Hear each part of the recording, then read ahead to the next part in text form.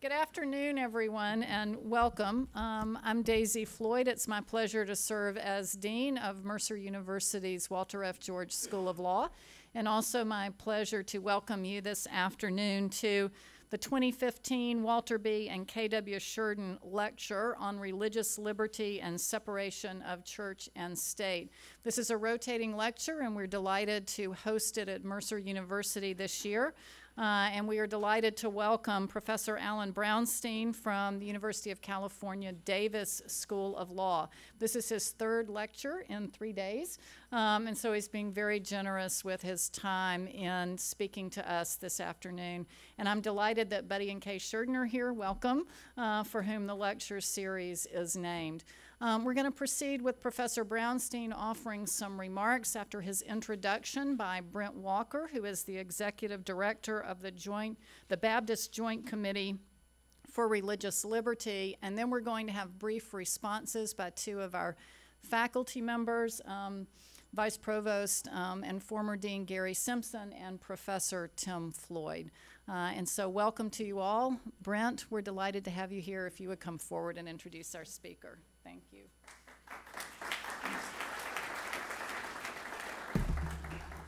Thank you, Dean Floyd, and it's so good to be here with you today. The Baptist Joint Committee is pleased to co-sponsor with Mercer University this 10th annual Shurden Lectures on Religious Liberty and the Separation of Church and State. As some of you may know, the Baptist Joint Committee is a Washington-based advocacy group serving 15 Baptist bodies fighting to defend and extend religious liberty for all. We stand in that Roger Williams, John Leland, Isaac Backus, and yes, Buddy Shurden tradition in Baptist life that goes back more than 4 centuries now. The Baptist Joint Committee has been a part of this heritage for about 80 years, and we advocate day in and day out in our nation's capital and really around the world on behalf of religious liberty for everyone, all of God's children, not just for Baptists. We file briefs in the U.S. Supreme Court. We pressure Congress. We advocate in the agencies. We advise the administration. We give commentary to the media. We engage in a variety of education projects and administer a state-of-the-art website and web blog. And you can also follow us on all of the usual social media.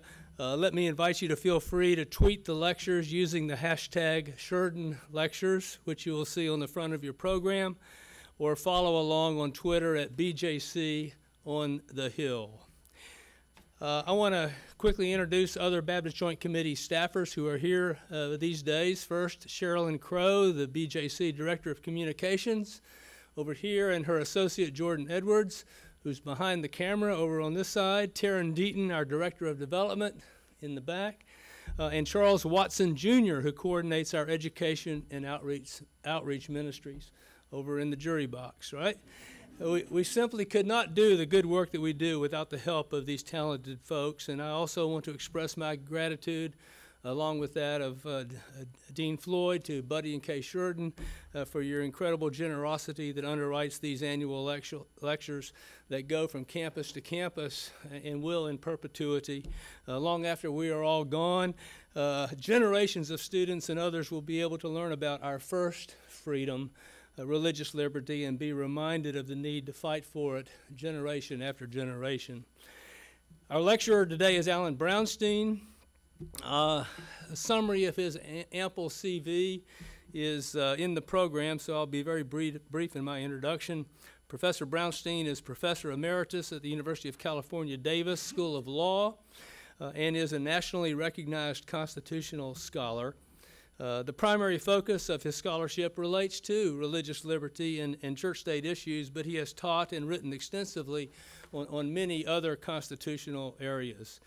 Professor Brownstein has collaborated with the Baptist Joint Committee over the years on religious liberty cases, primarily through the drafting of amicus briefs in the U.S. Supreme Court and other courts around the country. And beyond this, Professor Brownstein is a good friend of mine and of the Baptist Joint Committees, and a friend of respected scholarship and amiable discourse about the very contentious issues surrounding the establishment of religion and the protections for the free exercise of religion. I'm honored that he was willing to travel clear across the country from north central California, 3,000 or more miles here to yesterday Atlanta and now to Macon. So we welcome you to campus, Professor Brownstein. I know that you will find this a friendly and eager audience. We look forward now to hearing from him on the topic for his third lecture. And by the way, you'll be able to listen to his first and second lectures probably about a week's time, as soon as they get posted on the Baptist Joint Committee website, if you want to, as an adjunct to your hearing him today for his third lecture. But the title of the third lecture is Liberty and Equality Values in the Hobby Lobby and Town of Greece Decisions. Will you welcome with me Professor Brownstein?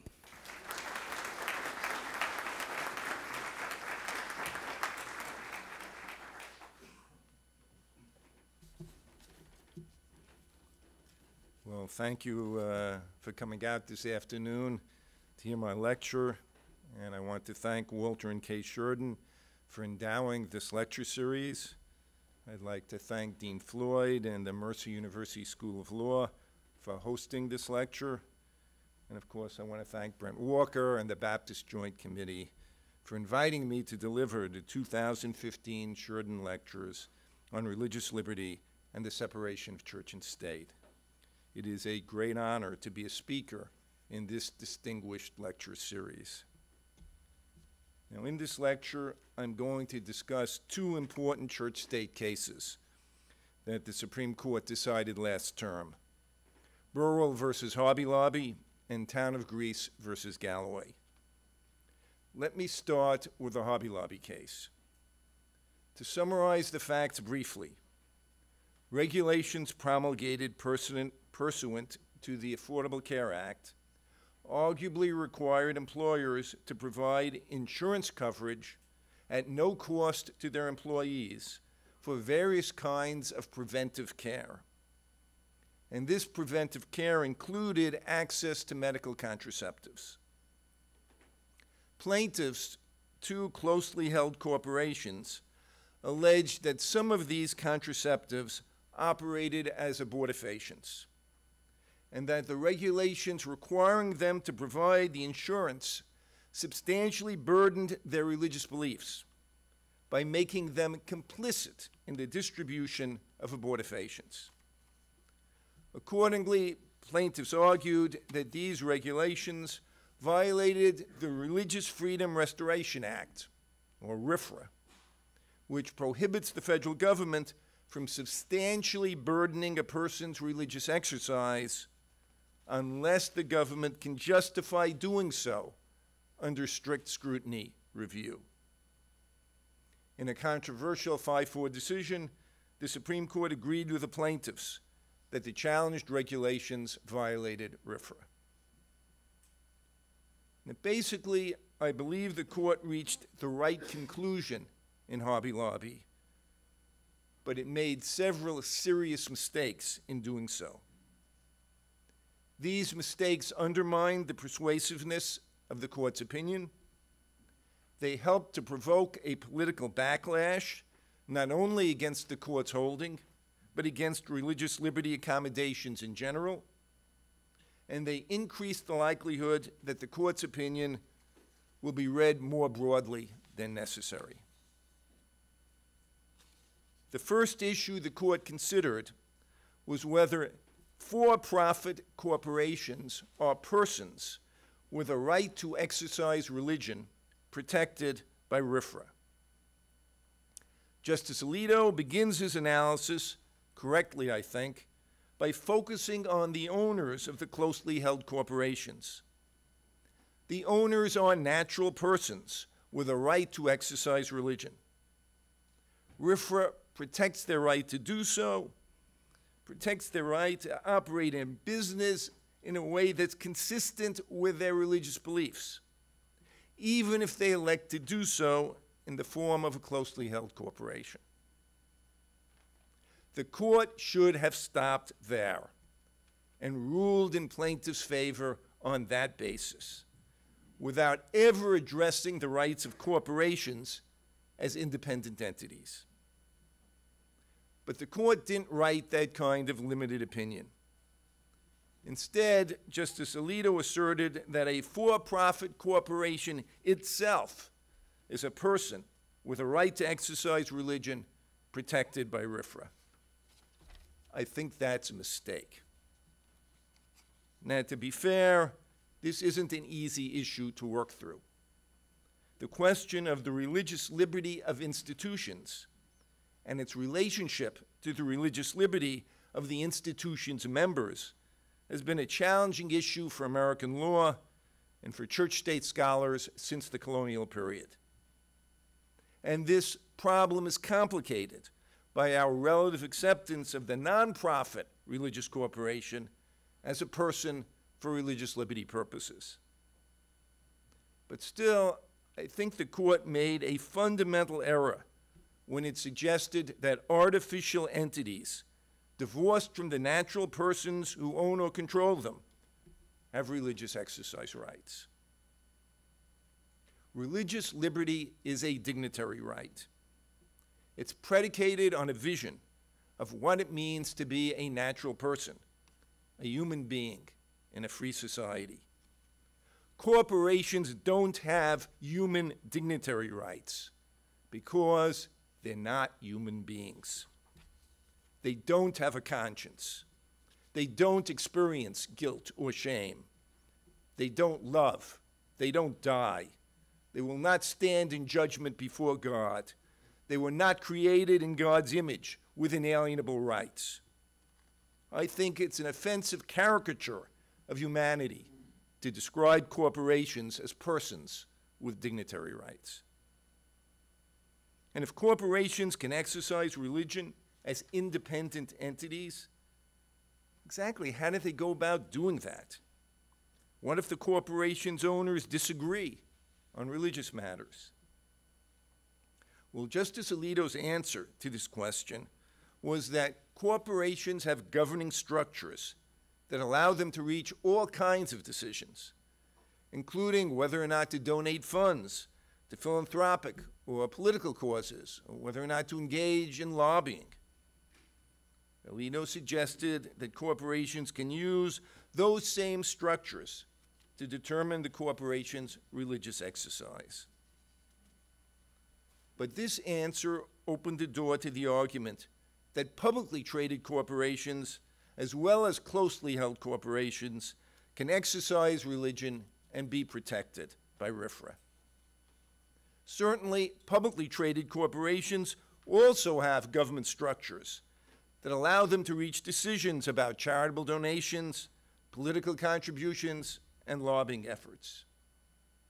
Justice Alito argued that it's unlikely that a publicly traded corporation would assert RFRA rights, but that hardly suggests that they're not entitled to do so. The court's corporations are persons analysis helped to provoke the significant political backlash that's been directed at this decision. In part, this is because many people reject the idea that corporations are persons with the same dignitary rights as real people. Perhaps more importantly, this analysis aligned the Hobby Lobby case with the court's highly unpopular decision in the Citizens United case, in which it held that corporations are persons for freedom of speech and campaign finance regulation purposes. Second critical issue the court confronted involved the question of whether the so-called contraceptive mandate substantially burdened the plaintiff's exercise of religion. Critics of Hobby Lobby's RFRA claim argued that there was no substantial burden here. The health insurance provided by the employer was simply a part of the employee's compensation package, just like the employee's salary. Whether the employee used her salary or her health insurance to have an abortion depended on the employee's independent choice. There was no reasonable basis for arguing that the employer who provided the health insurance was complicit with and morally responsible for the employee's health care decisions. Accordingly, requiring employers to provide the mandated insurance coverage could not substantially burden their religious opposition to abortion. The link between the insurance coverage and anyone's decision to have an abortion was just too attenuated to be the basis of a substantial burden claim. Furthermore, the substantial burden language in RFRA was intended to operate as a filtering screen to limit the scope of the statute. If plaintiffs can argue that they are complicit with any attenuated consequences of their conduct, this screening function would be eliminated, and RFRA would be essentially limitless in its application. The government would have to justify its regulations under strict scrutiny review whenever plaintiffs claimed that obeying the law would make it complicit with some hypothetical and speculative consequence. Now, the court rejected this argument and concluded that the challenged regulations substantially burdened the plaintiff's exercise of religion. As long as plaintiffs sincerely asserted that according to their religious beliefs, they would be complicit with sinful conduct if they provided the mandated health insurance, then they satisfied the prima facie requirements of a RFRA claim. And the court said, the courts have no business evaluating plaintiffs' beliefs about complicity to determine if they are flawed, poorly conceived, or unreasonable. I think the court's conclusion here is correct. The critics essentially arguing that plaintiffs' religious conclusions about complicity in this case can't be reasonably derived from their religious foundation, the belief that abortion is an egregious sin. But neither the government nor the courts can constitutionally evaluate the logic between religious premises and their conclusions. Interpreting Scripture and interpreting its scope is the job of clergy and individuals. It's not the job of courts or government administrators. The critics of Hobby Lobby are correct, however, that this analysis significantly undermines the utility of the substantial burden requirement in operating as a filtering screen to limit the scope of RFRA, because the reach of complicity arguments can extend very far. But the substantial burden requirement would still filter out some claims. Some burdens would just be too slight to be recognized. And further, not all attenuated burdens can be grounded in a complicity argument. If an environmental regulation incidentally increased the cost of a product that was used in a religious ritual, a court might well conclude that the impact on religious exercise in that case was just too attenuated from the challenged government regulation to constitute a substantial burden.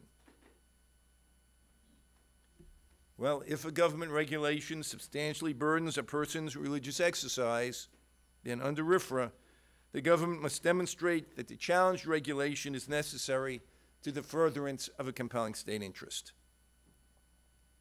Does the government have a compelling state interest in enforcing the contraceptive mandate? The government asserted a compelling public health interest in requiring employers to provide insurance coverage for preventive medicine at no cost to their employees. While Justice Alito accepted the government's justification arguendo, he questioned whether the government really had a compelling interest here, because the preventive medicine requirements were phased in over time and there were exceptions to their application. I believe that Justice Alito's argument casting doubt on the government's compelling interest is wrong on the merits, and it was a strategic error as well. It's common for broad or new statutory frameworks serving important government goals to be phased in or to include exceptions. As the government argued to the court during oral argument, even Title VII's prohibition against race discrimination in hiring has exceptions to its application. Does that mean that the government lacks a compelling interest in eradicating racial discrimination in employment in our society? Moreover, Justice Alito's argument would apply not only to contraceptives that might be characterized as abortifacients. It would also apply to all the other contraceptives and all of the other preventive tests and treatments which were required by the mandate. Justice Alito would, in essence, be arguing that the government lacks a compelling interest in making a range of preventive medical care available to workers who would otherwise have difficulty in affording such coverage. That contention is counterintuitive at best. And strategically, Justice Alito's argument about compelling state interest undercuts his claim that his opinion is narrow and limited in its scope. If every law that was phased in over time or contained exceptions to its application was held not to serve a compelling state interest, then an untenably large number of regulations would fail RFRA's strict scrutiny requirement.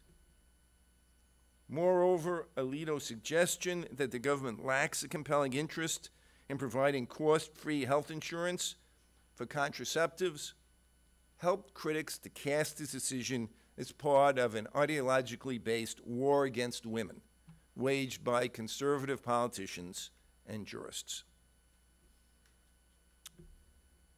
So if the mandate furthers a compelling state interest, are there less restrictive means available to the government to accomplish its goals?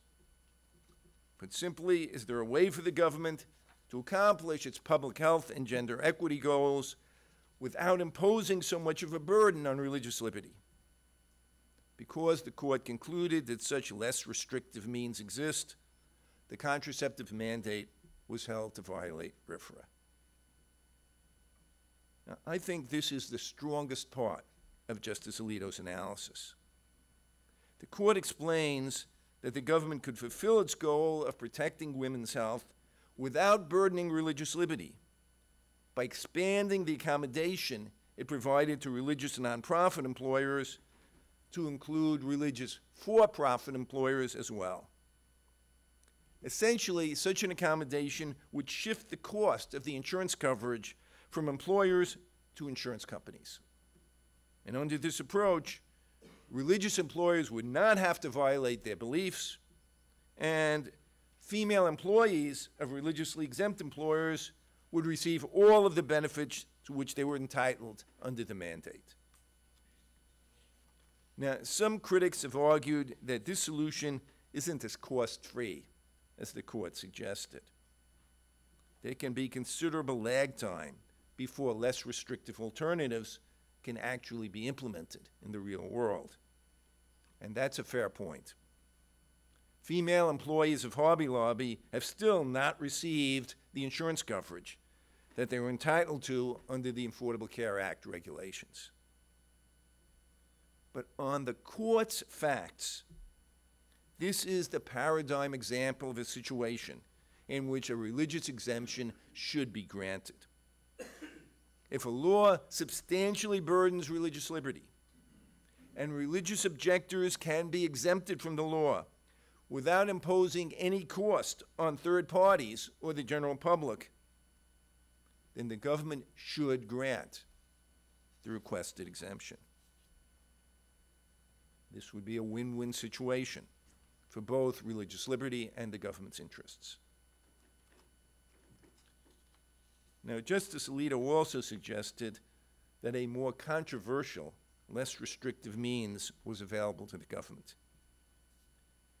He said if the provision of cost-free medical contraceptive coverage was so important, it was such a compelling state interest, then the government could accomplish its goal without burdening religious liberty by paying for the coverage itself out of the government's own resources, out of our tax dollars. Now, I don't challenge the idea that protecting rights under RFRA or protecting rights more generally may require the expenditure of public funds. Rights are often expensive political goods. And indeed, as a general matter, I think government should spread the cost or burden of protecting rights as widely as possible when it's able to do so.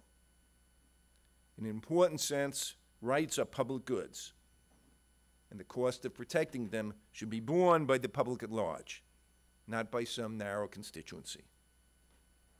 My primary criticism of Justice Alito's argument is that it provided no guidance for courts to use in determining when the cost of protecting rights would be unacceptably high.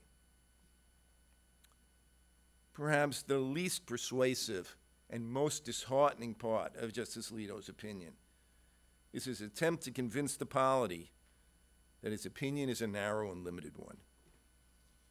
He argued that other insurance cases, such as claims involving immunizations, might come out differently because they're justified by different compelling interests and may involve a different analysis of less restrictive alternatives.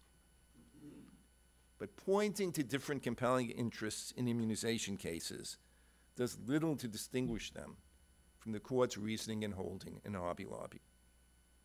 The court assumed in Hobby Lobby that the government did have a compelling interest in providing contraceptive insurance coverage. Acknowledging that the government also has a compelling interest in providing insurance coverage for immunizations doesn't distinguish Hobby Lobby at all. In both cases, the compelling interest requirement of RFRA would be satisfied. The least restrictive means analysis might be more important in adjudicating other insurance cases. But Justice Alito doesn't explain why the same less restrictive alternatives that the court identified in Hobby Lobby wouldn't apply in an immunization case as well. Why couldn't the government shift the cost of insurance for immunizations from the employer to the insurance company?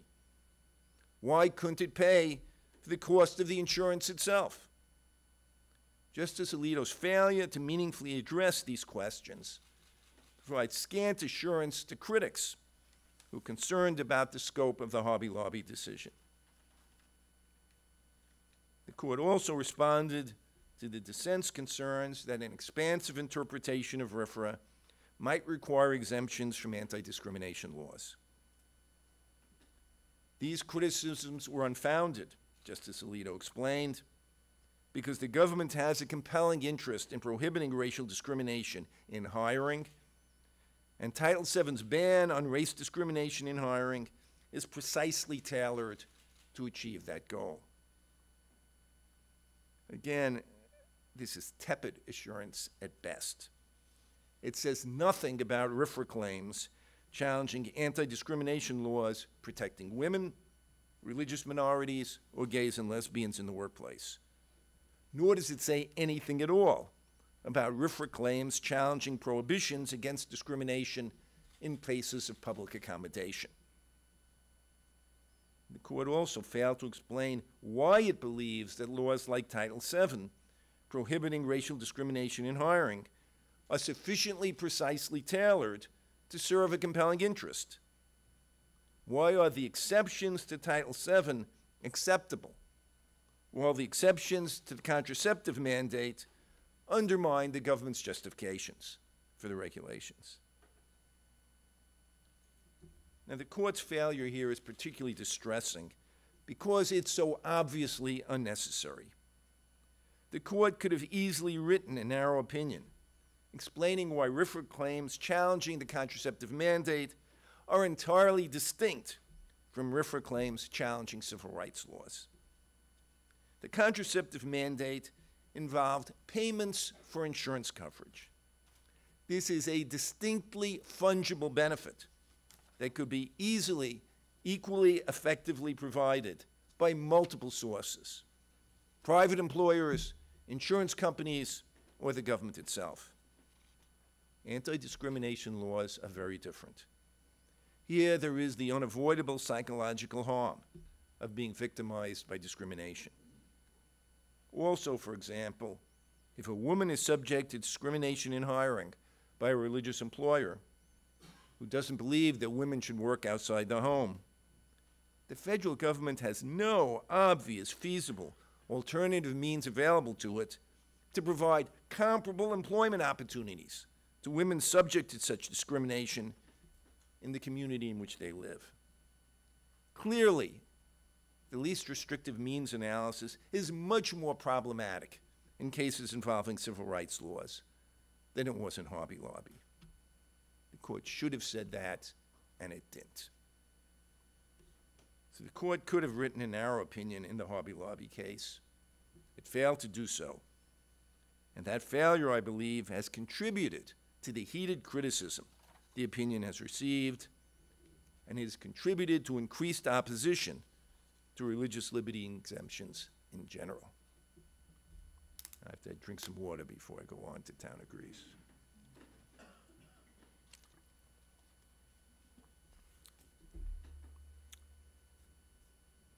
Now let's turn to the Town of Greece decision. Let me be really blunt and honest and state at the outset that I think this is just a terrible decision. I can't think of anything positive to say about it. I'm not at all enamored with Justice Kagan's dissent either. The decision has to be pretty bad, or I don't like either the majority opinion or the dissent. For over a decade, the Town of Greece invited guest chaplains to offer state-sponsored prayers at the beginning of town board meetings. During this entire period, the town's prayer program almost completely ignored the religious equality and religious liberty values that are protected by the religion clauses of the First Amendment. And in Town of Greece versus Galloway, the majority of the Supreme Court upheld the town's prayer practices against an Establishment Clause challenge in an opinion that was equally dismissive of the religious liberty and equality principles that were at issue in this case. In my judgment, the religious liberty concerns here were glaring. At the beginning of board meetings, invited clergy asked residents attending the meeting to stand, bow their heads, and join in collective prayer. Plaintiffs claimed that this practice unconstitutionally coerced individuals to participate in a religious exercise. Their argument could hardly be more persuasive or more compelling. Put simply, when government officials are empowered to exercise discretionary authority over individuals, these officials, directly or through invited clergy, cannot request that individuals join the officials in prayer before a decision of importance to the individuals is reached. A judge can't ask attorneys and litigants to stand and join him or her in prayer before the trial begins. Or the government decision maker could be a public employer, evaluating job applicants or determining promotions. It could be a teacher, supervising and evaluating public school students. Or it could be a town board making administrative and legislative decisions involving small groups in the community, particular neighborhoods, or individual residents. In all of these examples, if the employer, the teacher, the judge, or the board, in their official capacity, asks citizens to pray, this request is intrinsically coercive. Citizens will naturally feel compelled to comply in order to avoid alienating government decision makers who have so much discretionary authority over the citizens' interests. And this kind of state coercion of religious exercise violates the First Amendment. Now, the court's first response to this argument is to characterize the town's practice as legislative prayer. Then the court explains that there's a long tradition of Congress and state legislatures beginning their sessions with state-sponsored prayers. The court recognized this historical tradition and upheld these legislative prayers in a case called Marsh versus Chambers in 1983. In Town of Greece, the court argued that the analysis and holding of Marsh is controlling, and it required upholding state-sponsored prayers at the beginning of town board meetings. But the Marsh decision and a tradition of state-sponsored prayers before Congress and state legislatures has little relevance to religious coercion claims directed at local government bodies. The Marsh decision didn't focus on the coercion of members of the public viewing sessions of the state legislature or Congress from the visitors' gallery. There wasn't any reason for it to do so. The prayers offered by the Nebraska legislature that were upheld in Marsh were internal matters that were directed to the legislators themselves, not to the public. More importantly, visitors in the gallery of state legislative sessions are there as passive, anonymous observers. Legislators are rarely aware of their identity or their presence, and there is no interaction between the public and decision makers. The situation is entirely different when prayers are offered at a small town board meeting. Here, the meeting rooms are small, much smaller than this room. Few residents are in attendance, far fewer people than are in this room. The audience sits in close proximity to the board, first couple of rows. And the audience is very visible to the board members. This is not anonymous seating in a legislative gallery. And the citizens who attend town board meetings are not there as passive observers. Nobody goes to a town board meeting just for entertainment purposes, just to see what it's like. They attend board meetings to participate in government by speaking to the board during public comment periods. Their goal is to influence board members. Their goal is to petition their government. And further, while state legislatures and Congress typically enact general laws impacting very large groups of constituencies, town boards regularly deal with issues affecting small groups, neighborhoods, even particular individuals. The problems addressed and the limited number of stakeholders make these decisions distinctly personal to those residents whose interests are at issue. Because of these differences, the decision in Marsh tells us very, very little about the coercive nature of government-sponsored prayer at town board meetings. In this latter context, citizens are coerced when they are asked to stand or otherwise affirm a prayer that is being offered in their name. Failure to comply would risk alienating the very political decision makers who they hope to influence. Now, the court responded to these arguments by denying that the town of Greece's prayer practices were coercive. In defending that conclusion, Justice Kennedy interprets social reality in a way that's very difficult for me to accept. In fact, it's very difficult for me to even understand. First, Justice Kennedy argued that the principal audience of the prayers offered by guest chaplains wasn't the public, it was the town board itself. That contention makes no sense. Guest chaplain at a meeting stands with his back to the board, faces the audience of town residents, like I'm facing you. He asks the audience to stand, bow their heads, and join him in prayer. The audience responds by doing so. The chaplain often offers the prayer in the name of the public audience. But Justice Kennedy insists that the prayers were directed at the board members who were sitting behind the chaplain and not to the public audience he was so obviously addressing. Next, Kennedy argued that the prayer practice wasn't coercive because no one would notice if a dissenter left the room when the prayer starts, and even if they did notice his departure, no one would be offended by his conduct. Now, I've been to lots of local government meetings, and Kennedy's description is bewilderingly wrong.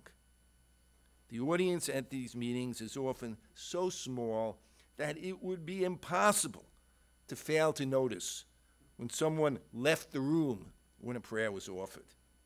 And any normal person would worry that if they left the meeting when a prayer was offered, or when people were asked to stand for the Pledge of Allegiance or for the national anthem, that both the board and the audience would be offended by their conduct. Kennedy also maintained that if a person stands when the prayer is offered, no one would perceive their conduct to suggest participation in the religious exercise or agreement with its content. Again, that conclusion simply makes no sense to me at all. People aren't always asked to stand when prayers are offered. And when they are asked to stand, most people feel that doing so has religious meaning. Why would anyone doubt that such conduct suggests participation and acquiescence in the religious exercise? Moreover, for religion clause purposes, the public's perception of a person standing while a prayer is offered is only part of the analysis. Equally, if not more important, is what the person standing understands this conduct to mean. For many people, standing while a prayer is expressed constitutes the exercise of religion. In many faith traditions, prayer involves more than words. Physical movements and posture play an important role in the act of worship. Standing is a particularly meaningful posture for prayer in many religions and would be understood to be part of a religious exercise. When a person is required to stand while a prayer is recited, they are compelled to engage in a religious exercise, and coercing religious exercise violates the Constitution.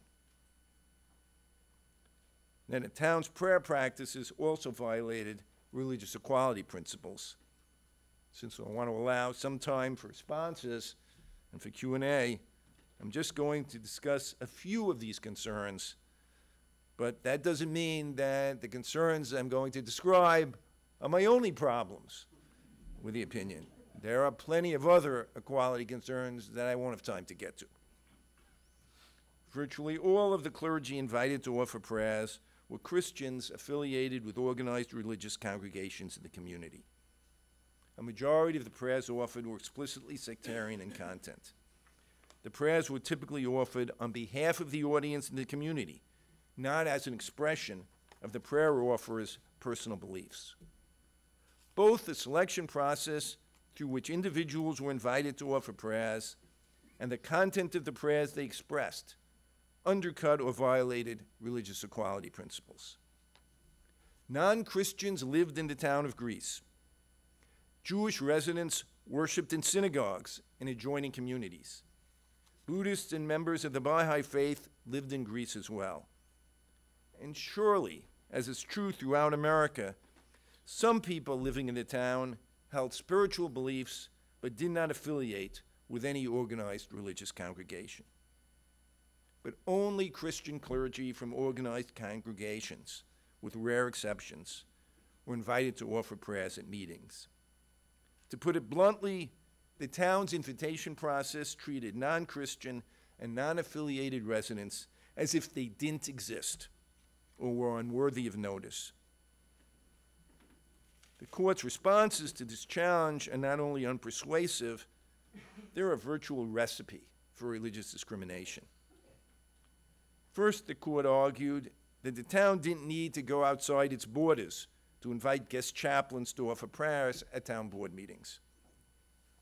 Second, it claimed that the low-level functionaries charged with issuing invitations to offer prayers without any guidance at all may have been inept in doing so, but it's not unconstitutional to be inept and incompetent.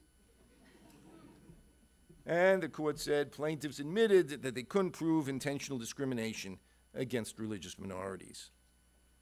Third, since the board insisted that it would have allowed people of any faith and no faith to offer the invocation at meetings. They had only asked to be invited to do so. The court said that obviously there's no discrimination in this case. Anyone of any faith or no faith could have been invited to offer these prayers. Now, these myopic answers not only shield discrimination against religious minorities from constitutional review, they provide a blueprint of how to do this. Outside of big cities, it's common for religious minorities to establish a congregation and a house of worship in one town in order to serve the spiritual needs of adherents who live in neighboring communities. Under the court's analysis, minorities who worship in adjoining communities need never be invited to participate in public prayer programs. Never. The court's attempt to blame the town's decisions on the incompetence of low-level staff is even more disturbing. When constitutional rights and values are at issue, the courts have emphatically demanded that the government operate under carefully structured and transparent guidelines to limit the risk of biased decision-making. Leaving decisions to inadequately guided petty functionaries has always been considered a constitutional problem, not a shield for discriminatory results. Vesting discretion in unsupervised staff in these situations virtually invites discrimination, and the absence of guidelines makes it difficult for a court or aggrieved parties to determine when discrimination occurs. That's why in free speech cases, for example, courts insist that permit decisions must be governed by clear published guidelines. Confronted with an ad hoc process, it's no surprise that the plaintiffs in town of Greece elected not to pursue their claims of deliberate discrimination. And most bizarre of all is the court's reliance on the town's purported policy of adding anyone who asked to be included to the list of guest chaplain invitees. The list was open to everyone. But this policy wasn't published anywhere or announced to anyone. Now, how can a selection process not be discriminatory if organized Christian congregations are invited to offer prayers and non-Christian minorities and non-affiliated residents are supposed to guess that they could invite themselves to do so? The content of the prayers offered also raised equality concerns. Collective we prayers that purport to speak for everyone in the audience or the community inaccurately presume religious homogeneity and ignore religious differences. Combined with the town's discriminatory selection process in town of Greece, such prayers reinforce the town's failure to recognize the existence or worth of non-Christian residents in the community. The majority opinion in town of Greece is a terrible decision for anyone who cares about religious liberty and religious equality.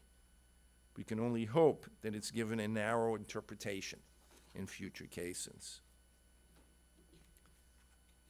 Now, I mentioned at the beginning of my discussion of town of Greece that I wasn't enamored with Justice Kagan's dissenting opinion in this case either. But let me be clear that I consider Justice Kagan's dissent to be vastly superior to Justice Kennedy's majority opinion. However, there is something inexplicably missing in Justice Kagan's criticism of the town of Greece's prayer practices. To Justice Kagan, the constitutional problem with the state-sponsored prayers in town of Greece relates exclusively to religious equality concerns.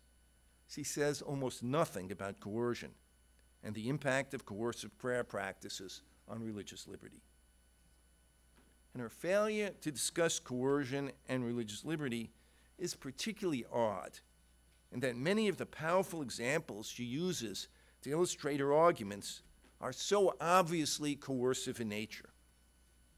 Justice Kagan argues, for example, that it would violate the Establishment Clause if the presiding judge, immediately prior to trial, asked a minister to come forward to invite the attorneys and litigants to rise and join him in prayer. She eloquently insists that an individual seeking benefits or services from the government or seeking to influence government decision makers can't be asked to pray before government officials or a member of the clergy invited them to offer a state-sponsored prayer. But Justice Kagan never takes the next step to argue that the problem with such prayers is that they are coercive in nature and abridge religious liberty. Instead, she describes the problem entirely in religious equality terms. Individuals asked to pray in these situations must either subordinate their beliefs or publicly set themselves apart from the majority on religious grounds. These prayers are constitutionally invalid because they operate as an instrument for dividing religious minorities from adherence to the community's majority religion. The problem with Town of Greece for Justice Kagan is that sectarian prayers offered by clergy selected through a discriminatory invitation process in the context of a small-town board meetings align the state with a particular religious creed. Now, I agree with Justice Kagan that the Establishment Clause requires more respect for religious equality than the town board in Greece offered. But in my judgment, Town of Greece is also a religious liberty case, raising very serious concerns about religious coercion. And Justice Kagan's dissent doesn't address that issue directly at all. And that's why I have a problem with it. Thank you. I have litigated cases arising under the First Amendment, and I've been involved. But I think my perspective here is as a person of faith who has deep theological commitments to the principles of religious liberty and to the work that the Baptist Joint Committee does. And that's the perspective I just wanted you to understand from which I speak today. I do appreciate following Professor Brownstein. He wonderfully captures the problems of the slippery slope in the Hobby Lobby case. The potential reach and ramifications of that are kind of mind-blowing, and they're also so unnecessary. As he so clearly pointed out, the court could have and should have based its decision on narrower grounds. I think Professor Brownstein was at least to me, most persuasive and most eloquent when he insists that only natural persons may exercise religion. Corporations don't have a conscience. They don't have experience guilt or shame. They don't love. They don't die. They won't stand in judgment before God. They were not created in God's image with inalienable rights. That's what he just said a moment ago, and all I can say to that, if I may say so, is amen. I think recognizing the religious rights of corporations is indeed a slippery slope, and it's not clear at all how that right can or will be limited just to closely held corporations. Now, for that reason, as much as I admire what Professor Brownstein said across the board, I think I part company with him when he says the case was probably rightly decided. It's a close call for me. Professor Brownstein very persuasively says that the court, if it's going to go in the direction it did, should have recognized the free exercise rights of the individual owners of these corporations and their choice to do business through a closely held corporation.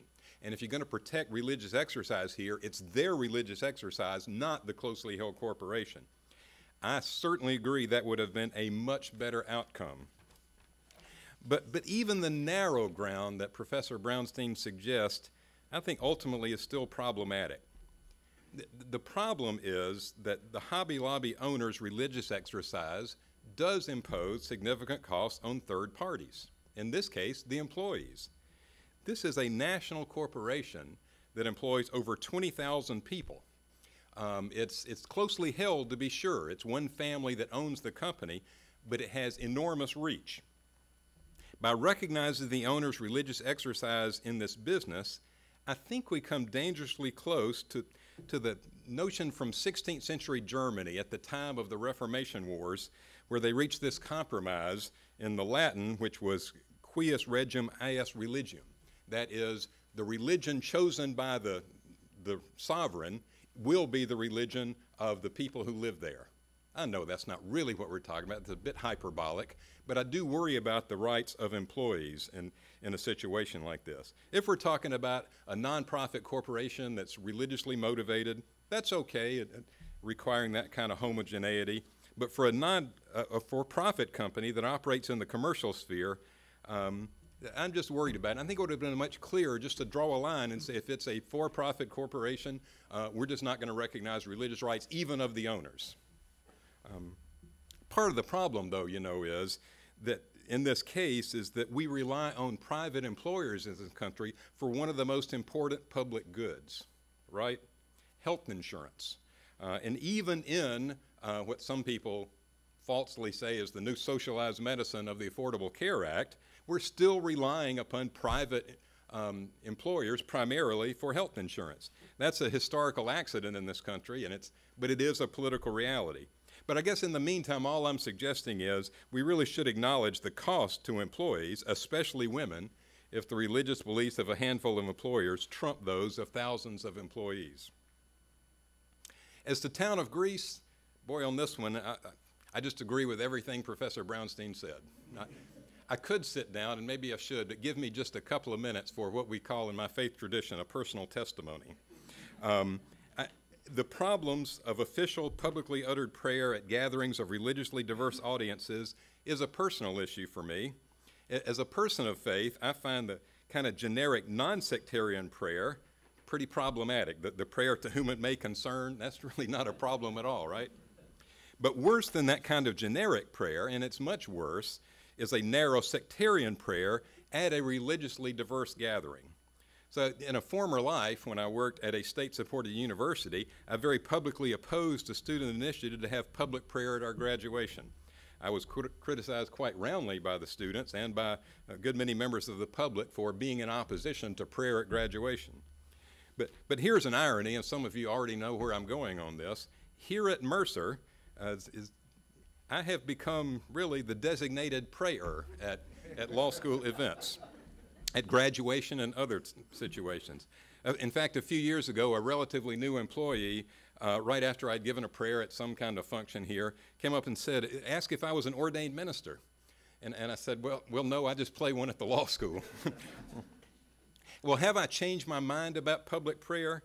Well, no, not really. Certainly in any government-sponsored function, I would still insist that we should not have coerced prayer. Of course, we don't have constitutional issues with prayer at a private school, especially one in the Baptist tradition. Did I get that right, Craig? Still, Mercer is a religiously diverse place, and the issues of community and coercion are just as real here, in a lot of ways, at a public institution. Is it possible to offer prayers to a religiously diverse audience that are non-coercive, inclusive in nature, respectful of religious diversity? I'm not sure. I've tried. I think it's worth the effort. I really do believe that such prayer can solemnize an occasion, to use the court's awkward language. Such prayers can remind us of abiding realities greater than the mundane task at hand. And I do believe the world desperately needs more interfaith understanding, respectful dialogue across differences, especially religious differences. And it may be that non-coercive, inclusive prayer can assist with that goal.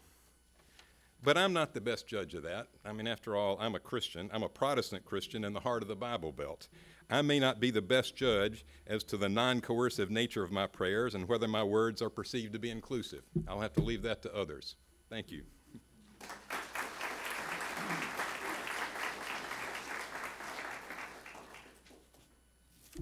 Hi, well, I'm delighted to be asked to comment.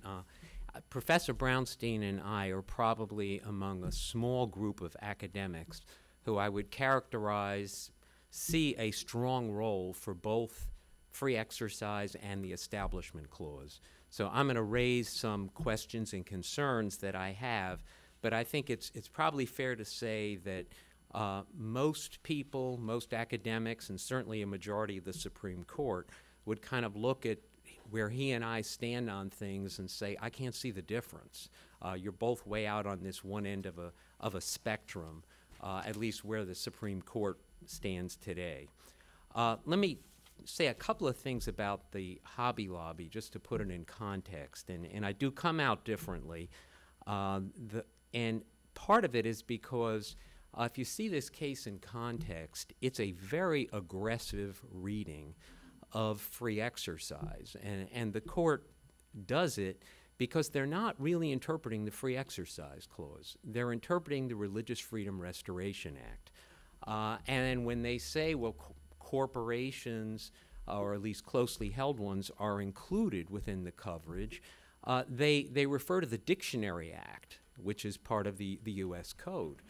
So they're not really giving us a decision on what you might call constitutional free exercise grounds. Instead, they're interpreting this Religious Freedom Restoration Act. So let me just give you a brief sort of overview, because I think their reading of it is, one, I think it probably violates the Establishment Clause, and secondly, I think it's perverse. So you can see I really like it. What the Religious Freedom Restoration Act was basically an attempt by Congress to undo a Supreme Court decision in 1990 that pretty much gutted the Free Exercise Clause as it had been traditionally interpreted. So free exercise had been understood up until 1990 as a basis for arguing for exemptions based on your religious beliefs. The Supreme Court in 1990 pretty much said, they almost claimed we never have done that. That was simply not credible, but they said we're not doing it anymore. We're not carving out exemptions based on people's free exercise claims. And they had a couple of little exceptions just to leave standing a couple of cases that I think people would have flipped if they tried to overrule them.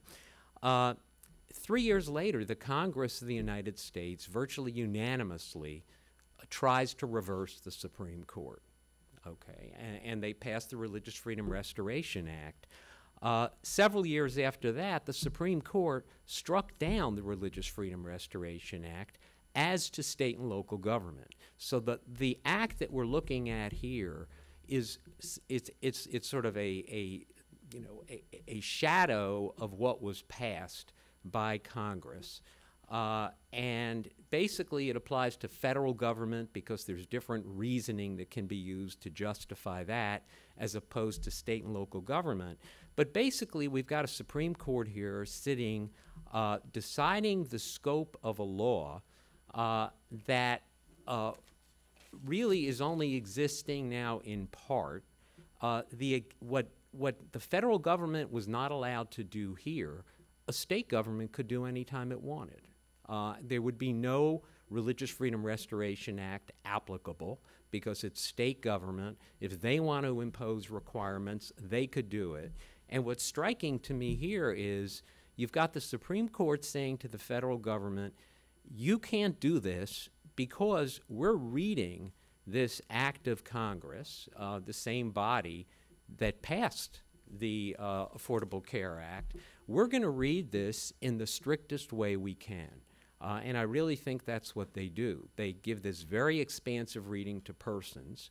And then the means-end relationship, and I disagree a little with Professor Brownstein here, if you look at Supreme Court decisions interpreting the Free Exercise Clause before 1990, they never applied the means-end, least restrictive means test nearly as strictly as they do here.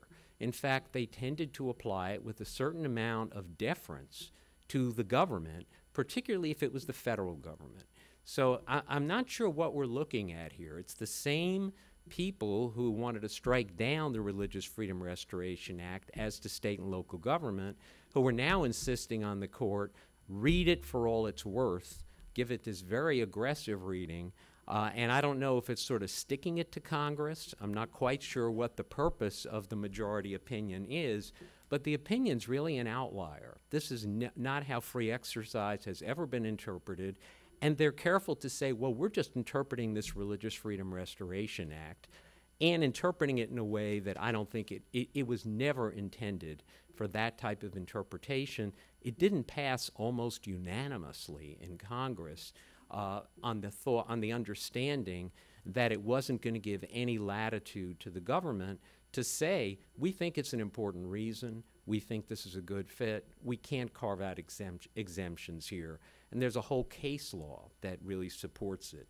So again, I think it's kind of puzzling, and reading free exercise as strongly as they do, my view would be, I think they've now stepped over the Establishment Clause. I think they have given so much weight to the rights of Hobby Lobby here that basically they've created an establishment of religion problem. They favored religion in a way that they shouldn't. Let me give you my equally moderate analysis of the town of Greece case. I think the problem in at least understanding town of Greece is it sort of starts on a premise that I think is wrong, and that is that legislative prayer is consistent with the Establishment Clause. That's sort of the place they start. They say, well, we had this case 30 years ago. We're not going to revisit it. Everyone, even Kagan, acted like she thinks Marsh, this case about legislative prayer, was rightly decided. I don't think she really does, but I think she, for purposes of argument, was acting that way. I mean, Marsh, this case in the early 90s about legislative prayer, approved legislative prayer as consistent with the Establishment Clause almost exclusively by relying on history. And they said, look, the Congress that proposed the First Amendment in the same year in which they proposed the First Amendment, I think in the same month, they also provided for a paid chaplain for Congress. And they said, well, that pretty much settles the question. What are we talking about? Clearly they thought legislative prayer was consistent with principles of non-establishment. Well, I mean, that argument I don't think was a very persuasive one, even though a majority of the court, I think it was a 6-3 majority, accepted it. The fact that something was passed in 1789, I think people know from Marbury against Madison. That doesn't immunize it. Marbury struck down a part of the Judiciary Act of 1789. So the fact that Congress did something back at the time of the framing of the Constitution doesn't settle its constitutionality. In fact, if you look at legislative prayer, I think there's good reason to think that what Congress did was actually very reflexive.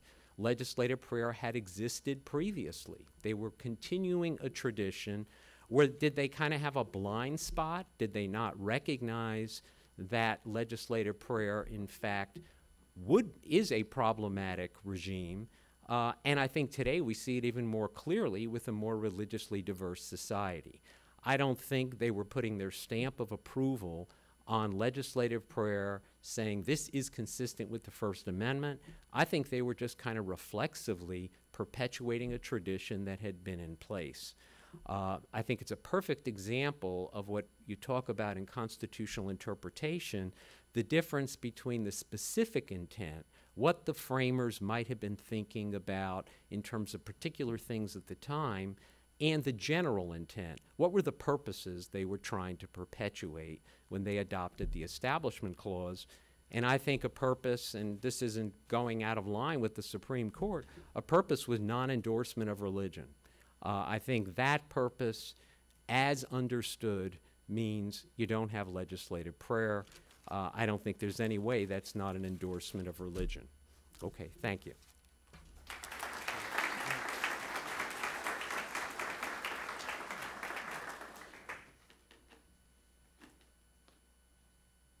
I want to thank our speakers and thank you all for being here. Professor Brownstein, are you willing to take a few questions? Okay. Okay. Are there some folks who have questions? Any questions? Yes. When you were talking about town of Greece, you mentioned Kagan's dissent was the not addressing this idea of coercion. Why do you think it wouldn't be necessary to prove actual coercion? Why is this assumed coercion of the situation enough? Why wouldn't the plaintiff in a case like this have to show that when they went to the town meeting, the town board actually decided against them because they refused to present? Well, basically, because it's extremely difficult to prove that, because the board is exercising discretionary authority, and there will almost always be arguments on both sides, and trying to prove that the board was invidiously motivated to retaliate against people because they didn't stand and express a prayer would be an almost impossible burden to satisfy in most cases. And I think most of us accept the idea that there are circumstances that are intrinsically coercive. I mean, if you become a lawyer and you're representing a client and the judge, who's the presiding judge at a proceeding, tells you to stand up and join him or her in a prayer before the proceeding begins, are you going to feel pressured to comply? Is your client going to feel pressured to comply? And if you lose the case, do you think you'll be able to prove that you lost the case because you failed to stand up when the judge asked you to pray? That's the problem here.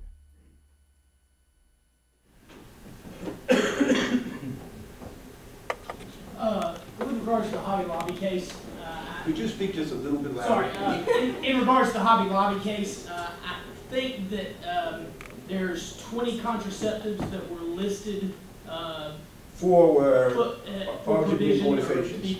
be paid for by the insurance. And Hobby Lobby specifically took issue with 4 of them. That's correct. So I was wondering if you had any thoughts on whether or not the fact that Hobby Lobby was not pushing for full exemption from all contraceptives versus only the 4 that they believed were abortionary in form, if that might have been a deciding factor in the court, or did that have any weight at all in it? I really don't think so. I think in the court of public opinion, it's certainly much easier to explain opposition to abortion than opposition to contraception. The problem is that virtually all of the court's arguments would apply in exactly the same way to a religious objector who protested supporting any of the contraceptives that were on the list. Indeed, any of the preventive care treatments that were included in this mandate. So, you know, Kennedy certainly mentioned this as, you know, this is like abortion that they're protesting, but I really don't think it was a persuasive or dispositive factor to the court. Maybe one more question?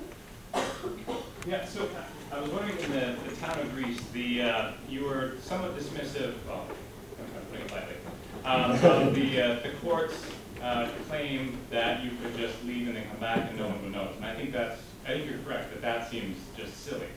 But having been to a lot of local town meetings myself, I regularly skip the entire first half because it's just insanely boring. And I show up and no one seems to care that I've shown up late. So if the court had rationalized it in that way, would you find it more persuasive? Well, I mean, some people do that. Some people wait until their agenda item is going to come up and they show up for public comment then. There are issues where you want to express your views in public comment before your agenda item comes up. And in fact, public comment involves comments on things that aren't on the agenda at that meeting. At least in California, you can say anything you want to during the initial public comment period. But also, I go to a lot of local government meetings first. I want to get there before the meeting starts. I want to see who else is there. I want to know who the opposition is, who's going to talk. I want to pigeonhole someone on the board with the city council before they get up onto the dais to explain my views, because I'm only going to get 2 minutes to talk during public comment. So I think being there in the beginning is really a politically salient time. I think it's of considerable value to people who want to try to influence the board. So I think you can avoid some of the problems that you described by just waiting until your agenda item is called. But I have to admit I'm a little bit offended by the idea that religious minorities have to wait in the hall until their agenda item is called before they get to walk into the building to express their comments. Thank you. Okay?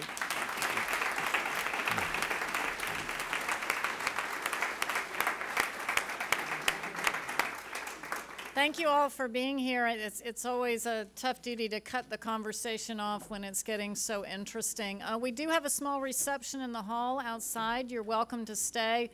Please join me again in thanking Professor Brownstein and our other panelists.